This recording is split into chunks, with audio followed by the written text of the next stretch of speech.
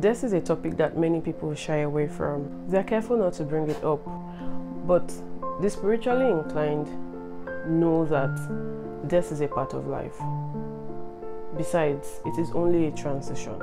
I hope I'm not scaring you off. Don't worry, we're not talking about death in this video, but how to greet the bereaved.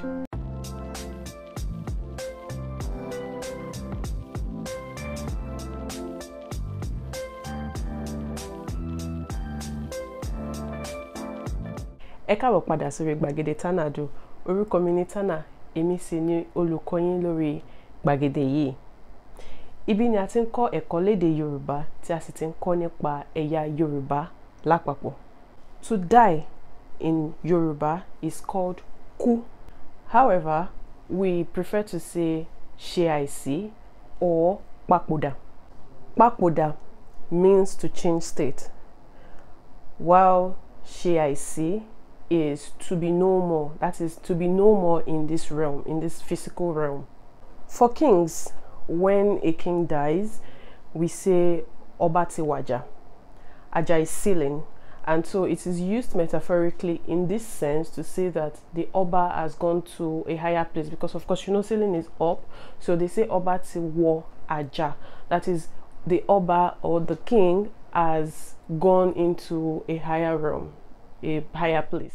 These different metaphors are just a way to say that the Yoruba people believe that we don't die and cease to be no more. That is unlike some beliefs where, you know, they say the people die, you live once and then you die once and that is the end of your life. The Yoruba people have a different belief. So we believe that when you die, you change state, you transit from, or you transition from one realm to the other realm. This realm we are in is a physical realm, while there is another side. The other side, the other world, the spiritual realm, either one you choose to call it. And so because of that, we don't carelessly use the word ku for human beings. That is why we use all those metaphors I've mentioned, papòdà, ṣàìsí, wàjà. Sometimes too we say, for instance, for an elderly person we say bàbá ti relé. All of these are just to say that this life here is temporal, and I believe you know that already. While there is a paradise, there is a home where we originated from, where we came from, to the earth, and so when we die, we go back there. As you already know, the Yoruba people are famous for their greeting culture. We greet for every situation and occasion. And considering the beliefs of the Yoruba people about death, there's a thoughtful process that goes into how the Yorubas greet the family of the deceased. First of all, it is important for you to know that the Yorubas perceive the death of a young one differently from that of an older person. Yes, we believe that death is a change of state. However, we are careful not to treat the death of a younger person nonchalantly. The reason is that kì í ṣe nǹkan tó dá kí májèṣín tójú òbí ẹ̀ rọrùn. We believe that it is better for a parent to die ahead of the child. This is why you would normally hear Yorubas say that tí mo bá kú, ọmọ ni yóò sin mí.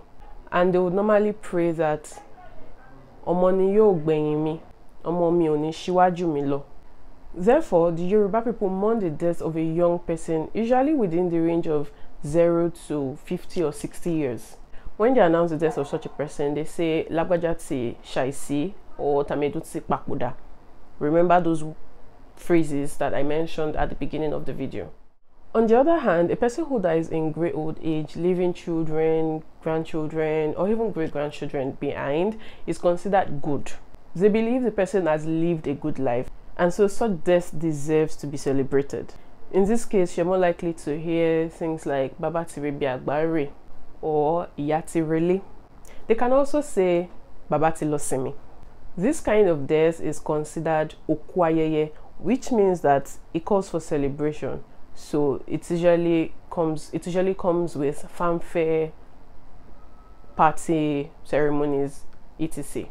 For the sake of learning, I want you to know that all these phrases I've mentioned are euphemistic ways of announcing people's death. But sometimes, you know how grief can take over people and they can be fatalistic in their approach, in the spur of the moment. And usually this happens with the death of younger people. So you can hear things like "Otigbe mimi" or "Ofo shonle oku." Now that we've distinguished between the death of a young and an old person, how do we greet the bereaved family in these two scenarios?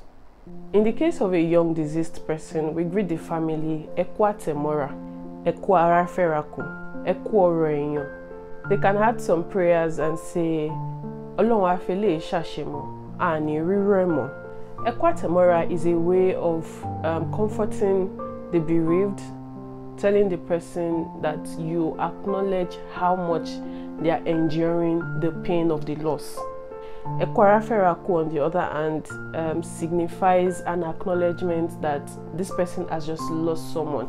That is, ara feraku is someone has just left or departed from the family.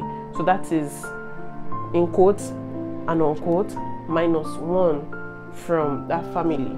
So ara feraku is, of course, you're going to miss this person because the person is now gone. This is how to greet when an old person dies. Eku asheyinde, Eku dele, or Eku adele. I'll link the video explaining in details Eku dele in the description box. In addition, we pray Eyin mama da or Eyin baba da, Konija akufa. Akufa is recurring death. So sometimes they believe that some people die and their death results in more people dying. So they pray Konije akufa to say that may God forestall future deaths. Bear in mind that the fact that old people's deaths are celebrated does not mean that the family will not mourn. After all, nobody wants their loved ones to die. There you go with the different ways to greet a bereaved person in Yoruba land. I hope you found this video educative.